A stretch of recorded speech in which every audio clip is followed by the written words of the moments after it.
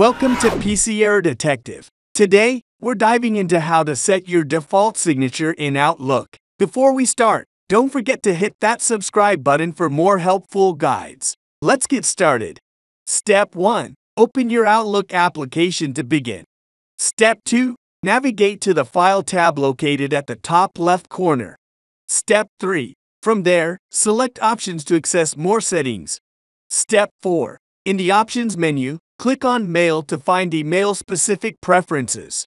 Step 5. Look for the Compose Messages section and click on Signatures to edit or create your signature.